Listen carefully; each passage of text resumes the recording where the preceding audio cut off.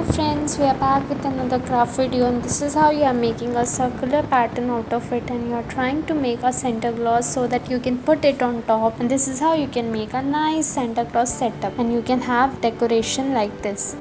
Next in the sequence we are having another strip. You are taking that cardboard shaped strip and you are trying to cut it out in such a way that you make a nice flower over here. This two color flower, isn't it looking nice? This is how you are trying to give petals to it and you are trying to decorate it further in such a way that it makes a nice real in a vase.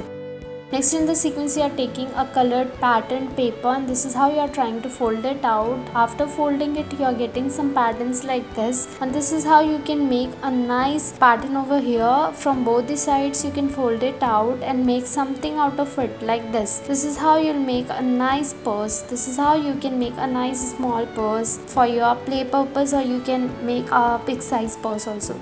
Next in the sequence you are taking a green color paper, you are trying to cut it out to something like this. Next in the sequence you are trying to fold it out in such a way that it makes a nice foldy like this. This is how you can spread it and you can make a nice leaves out of it.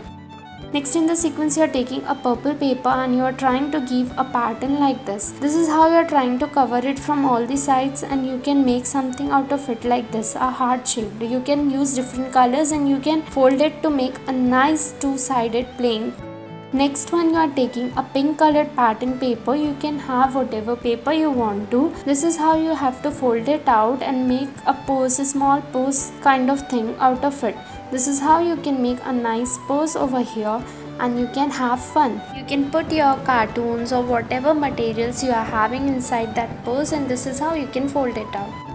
Next in the sequence we are taking a mask, that transparent mask, and this is how you are removing that thing, upper layer, and this is how you are trying to make a sheet, a pattern on this sheet, and this is how you are trying to have cut on it, and this is how you are folding it out in such a way that it makes something like this. This is how two things are ready and you can give it a ribbon shape, isn't it? Like you can have it foldings and you can have it for decoration purposes, like you can make a rubber band out of it by giving that thing, and you can make a clip out of it. You can make several things.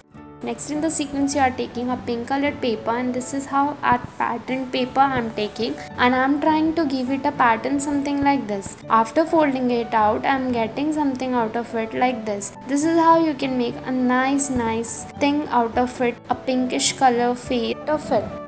Now moving ahead we are taking a yellow colored paper and this is how we are trying to fold it out, and after cutting it with knife, scissor, we are trying to make something out of it like this. We are taking a pink paper and we are cutting it similarly in such a way that after folding it out we will get a pattern like this. We are trying to fold that thing in this pink color and we are getting a nice flower pattern over here.